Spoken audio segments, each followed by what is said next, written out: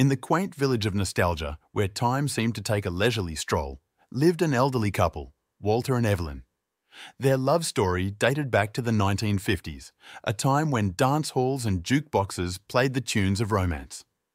As they sat on their porch, they often took back moments from their youth, reminiscing about the days when they first met. One day, as the sun set and painted the sky with hues of orange and pink, Walter decided to surprise Evelyn with a special date. He thought back to their favourite diner, a place that held cherished memories. With a glint in his eye, he said, "Let's go back to where it all began." Excitement filled the air as they strolled hand in hand, passing by familiar landmarks that had witnessed their decades-long journey. Time had left its mark, but the love between them had only strengthened. However, as they reached the diner, they were surprised to find it closed. Undeterred, Walter decided to hold someone up. He knocked on the door until the owner, a kind-hearted woman named Betty, appeared. Understanding the significance of the place for the couple, she hurriedly opened up, urging them to step in. As they enjoyed a meal that seemed to drag on with laughter and shared stories, Walter couldn't help but feel grateful for the moments that were left over from the passage of time.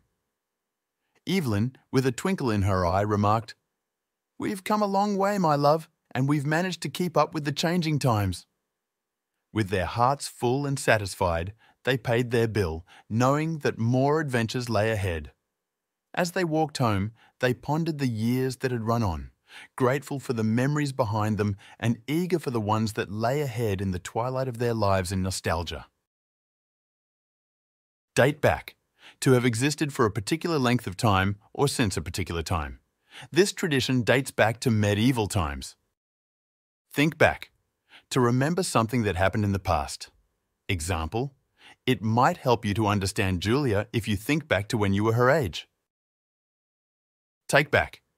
If something takes you back, it makes you remember a period or an event.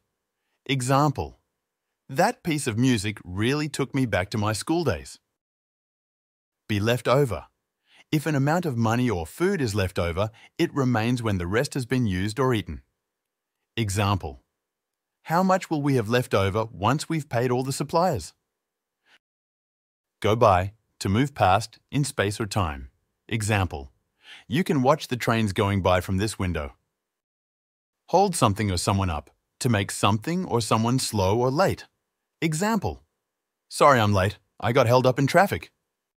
Hurry someone or something up, to move or do things more quickly than normal or to make someone do this. Examples, hurry up or we'll miss the train. Could you hurry the children up or their dinner will get cold? Keep up with someone or something, to do whatever is necessary to stay level or equal with someone or something. Examples, he started to walk faster and the children had to run to keep up.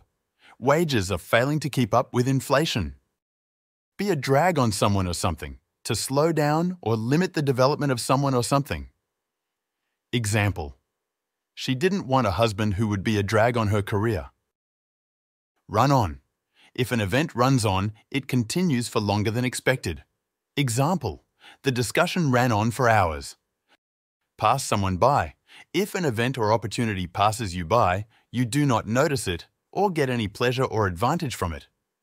Example, do you ever feel that life is passing you by? Lie ahead of someone, to be in the future.